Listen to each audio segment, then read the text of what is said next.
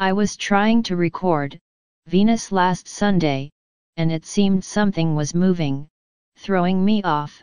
The street light down the road through the say shrubs, the moon descending towards the South Pole, very dim, like I have not seen before, Venus shining bright. I kept getting this moving. I zoomed right in and took this, with the tripod and a high zoom camera. UFO or what? Space station or something? I thought it would be a blur. However, the edges are clear. I knew I tracked it fine.